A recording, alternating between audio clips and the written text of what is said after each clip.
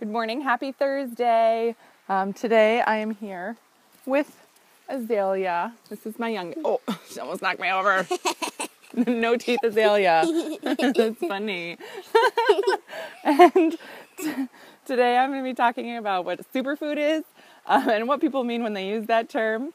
All of this information that I'm releasing is in honor of my upcoming book, The Female Fat Solution, talking about exercise and nutrition to match your hormones, what that looks like, and everything. I did a Zoom call last night where I dove into a little bit of the content as well. If you missed it, message me or comment on this video. I'd be more than happy to send that info to you. I've got some great charts and some great resources that you can look at and check out and just kind of alter how you're eating to match with your hormones and take advantage of your body's natural ability to burn fat. Yay!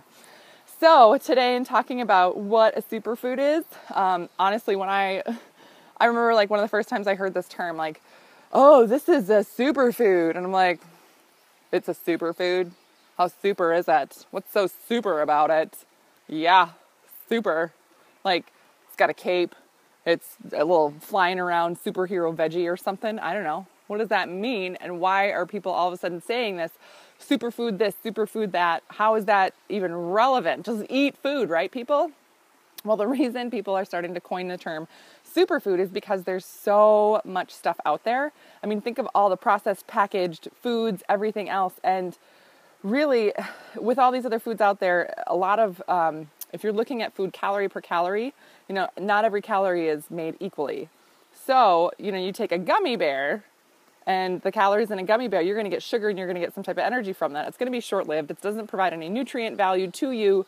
So therefore, it's deemed like not healthy. So when you talk about a superfood, they're talking about foods that calorie per calorie are super high dense, tons of nutrient packed into a small amount of calorie space. So you're getting vitamins, minerals, lots and lots of supplement things that your body loves, needs, uses, etc.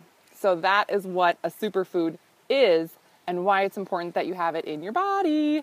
So comment below. I would love to know what your superfoods are. There's a lot of different fruits, vegetables, and sometimes shakes and stuff that are your superfoods.